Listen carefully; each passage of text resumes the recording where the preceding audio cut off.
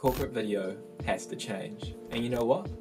I thought it already had, but it's 2020, and over the past few months I've had quite a good gander over a lot of corporate YouTube channels. Suffice to say, there seems to be no end to businesses dumping videos there without any clear intention or forethought.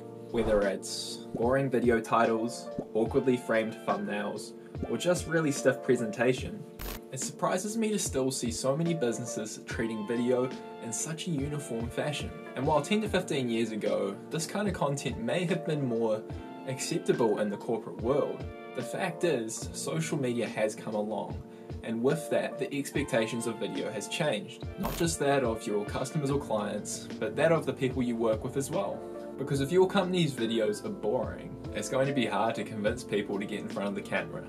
And if they do get in front of the camera, it's going to show. The bottom line is this: people perceive business video a lot more differently these days. The bar has been pushed high, where people are more likely to invest their time into something that clearly offers value to them.